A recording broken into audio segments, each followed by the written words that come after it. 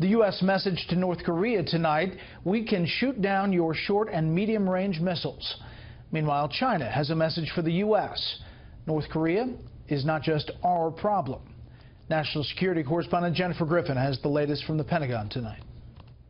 The U.S. Missile Defense Agency successfully shot down an intermediate-range missile over the Pacific using a THAAD anti-ballistic missile battery based in Alaska.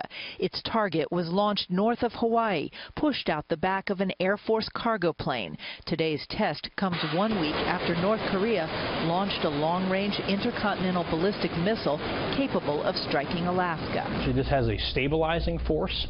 It communicates to them today is not a good day to destabilize and upset the apple cart because we're going to be able to protect ourselves to some degree, and oh, by the way, we're going to come after you in response. THAAD missiles are used against short and medium-range missiles, not the kind North Korea launched on July 4th, which traveled 1,700 miles into outer space, nearly 7 times higher than the space station. The U.S. has other interceptors in Alaska and California for long-range missile threats. Today, a South Korean lawmaker said his country's intelligence service questions whether the recent North Korean test succeeded after all in achieving the crucial re-entry phase. Kim Jong-un, meantime, sat next to the weapons engineer he promoted for that ballistic missile launch as they watched a girl band concert.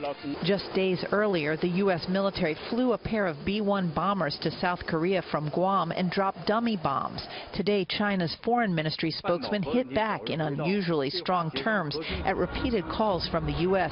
to put more pressure on North Korea, urging a halt to what it called the China responsibility theory. China is not to be blamed for the current escalation of tension, nor does China hold the key to resolve the issue. About 90% or so of the trade that North Korea does is done with China. And we continue to say, thanks for what you've done, but we expect and we want you to do a whole lot more. Right now, the Pentagon would like to send 4 more THAAD interceptors to South Korea, but the South Korean government has put the plan on hold, not wanting to provoke North Korea or China. Brett? Jennifer Griffin live at the Pentagon. Jennifer, thank you.